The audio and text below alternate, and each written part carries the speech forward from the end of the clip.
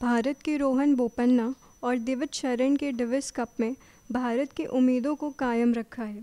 भारत ने पहले 2 सिंगल्स मुकाबले हारने के बाद युगल मैच में जीत हासिल की, जिसमें बोपन्ना शरण ने इटली के सिमोन बोलेली और मातेओ बोरेतिनी की जोड़ी के खिलाफ मैच के पहले सेट में पिछड़ने के बाद वापसी करते हुए बाद के दोनों सेट लगातार जीत लिए।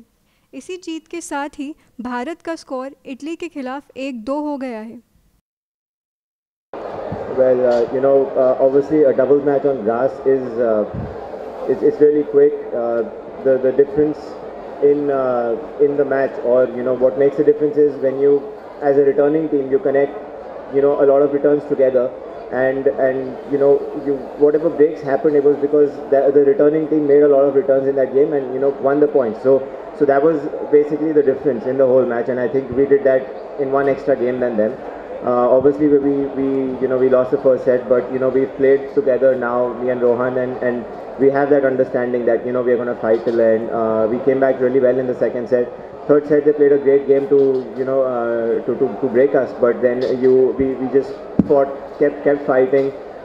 Both of us made some good returns to break them twice. So it's great to be a part of this win, and hopefully we can go out there and win the next singles matches as well. What we had planned to play against them, we don't want to sit back and rally against these guys from the back of the court, because that is their strengths, and we played to our strengths, and that was something we took from yesterday for today's match.